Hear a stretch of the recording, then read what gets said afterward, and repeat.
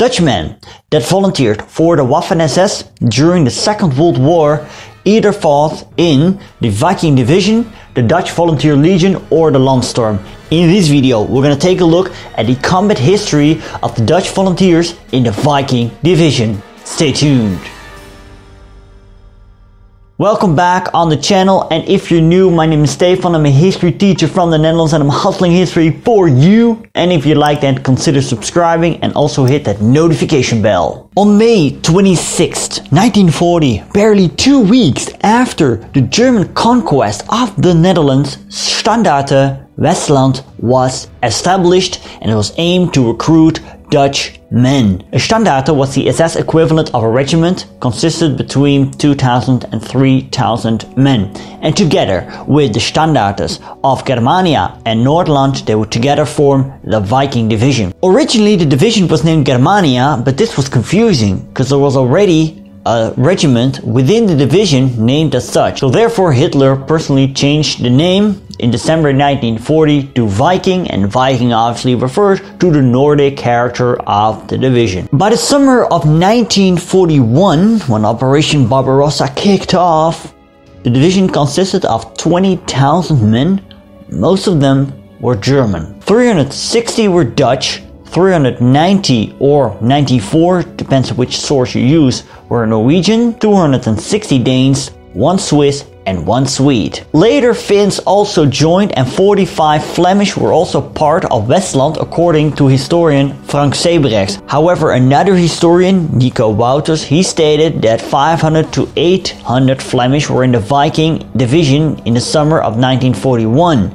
Both in the works of Rupert Butler and Jochen Böhler and Robert Gerwarth, these aren't mentioned. Well, make of it what you want. I did make a video about Flemish volunteers in the Waffen-SS. I put a link up here or here. In the weeks prior to the start of Operation Barbarossa, the division was transferred to the east. And they did take part in Operation Barbarossa, not on the 22nd but on the 29th, when they advanced towards Lutsk or Luck, and one volunteer wrote the following about this. We now passed through villages where Ukrainians and Volksdeutsche lived. Everywhere they had erected gates decorated with fir greenery, flowers and colored ribbons. Inscriptions as Herzlich Willkommen and H. Hitler were everywhere in between. On July 1st, the Viking Division entered Lemberg, in Polish known as Lvov and in Ukrainian as Lviv. Lemberg has been the scene of carnage because when NKVD units retreated, they massacred the political prisoners, mostly Ukrainians and Polish, in their cells on the most horrifying ways imaginable. One volunteer wrote about this. July 1st, 1941, we got a taste of the brutality of the Russians. In Lemberg, hundreds of Ukrainian bodies had been horribly mutilated. I want to stop writing about these horrors. It makes me sick. The horrors of Lemberg remained well known within the ranks of the Viking Division. In later years, volunteers still wrote about these horrors, most likely to justify their own acts of savagery. In and around Lemberg, the Dutch volunteers of the Viking Division saw their first action against the Red Army that was retreating. These were most likely pitched battles. It was also here that the first Dutch volunteer was killed in action. The next stop was the city of Tarnopol, now known as Ternopil. And on its way there, Regiment Westland lost its commander, Standartenführer Hilmar Werkeler. Now this provoked strong reactions amongst the volunteers, and as a result of Werkeler's death, several Red Army POWs were killed. On July 4th, the men of the Westland, they entered Ternopil, and their bloody work would get a new dimension when they got in touch with the Jewish population. What happened there in Ternopil and also in Lemberg I will cover in a future episode, because this episode focuses on the combat history and I will talk about the war crimes in a future video. At the town of Oostfront, they crossed the original Polish-Soviet border, and now they were inside the real Soviet Union, and morale was high among the volunteers. Everyone in the company wants to be the best, and it's a real struggle to have the most Russians on their conscience. All Dutch people want an Iron Cross. We love that. They all want to come home with an award. Unforgettable as the 1st Infantry Regiment to cross the Russian border, it's an act worthy of SS men. We as Dutch are proud to be able to participate. Soon the Dutch saw action against troops of the Red Army but defeated them and advanced further. Viking went via Pruskov to Uman, where they fought in the encircling battle against the Red Army at the end of July. After this they went to Kiev or Kyiv.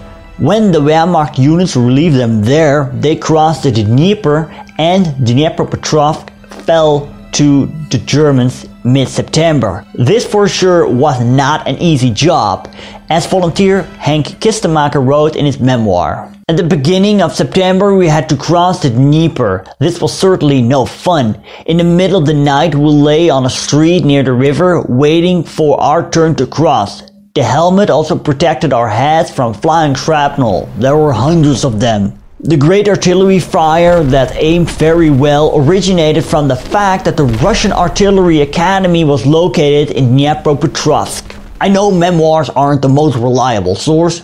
This statement is confirmed by other sources as well. In October, the Viking Division took part in the Battle of Rostov, and Mariupol was captured mid-October. Yet, in November, Rostov fell back in Soviet hands and the Germans had to retreat. Winter was now upon them, and one volunteer wrote, "The first cases of frostbite in early November. Supplies were also delayed. Due to shortages, we had to withdraw.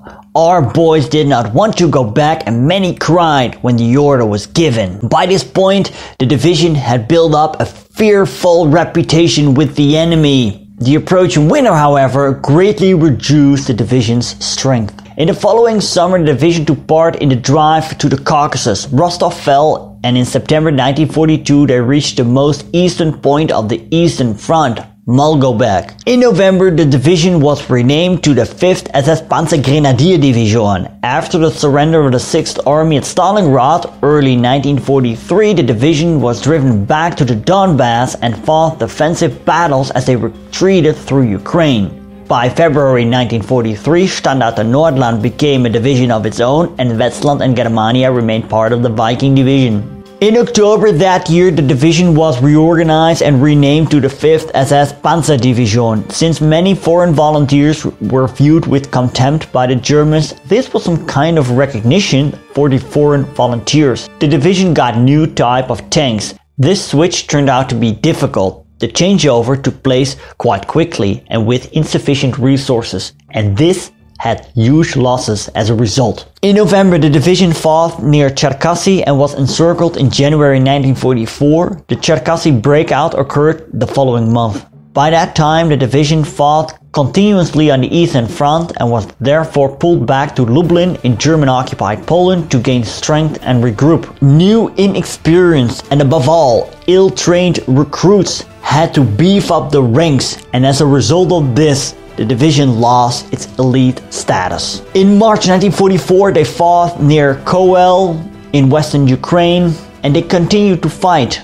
on the westward retreating front. At the end of 1944, they were transferred to Hungary to relieve the besieged capital of Budapest. They lost 8,000 men and had to retreat. Despite being ordered to defend the city of Stuhlweisenberg till the end, the commander Karl Ulrich decided to retreat and take part in Operation Spring Awakening, which resulted in failure. Despite this, the remnants of the division escaped Soviet captivity and surrendered to the Americans in Fürstenfeld, Austria. The Viking divisions fought many battles on the Eastern Front and in some cases played a decisive role. Many Iron Crosses for bravery were awarded, a total number of 54. Only the Das Reich Division had a higher number. Viking also fought till the end. In conclusion, they can be considered as one of the most effective units of the Axis. By stating that the Viking Division was an effective unit, I do not state that these men were heroes. They were not, And I distance myself from those who claim that, because these men committed war crimes. I'll talk about that in a future video. Second, do notice that a portion of this division was Dutch. So therefore we need to take a look at a unit that was fully Dutch, and I'm talking about the Dutch Volunteer Legion. I'll talk about that in a future video. Thanks to my patrons, you see on screen, and a special thanks to Johan, Peter King, Tanya Dixie, Henry Clarkson, Rock Park, RL, and Colin Castleman. And if you want to check out other videos about Dutch volunteers in the Waffen-SS, you can click right here. Thank you so much for watching. Do not forget to like, to comment, to share. See you later.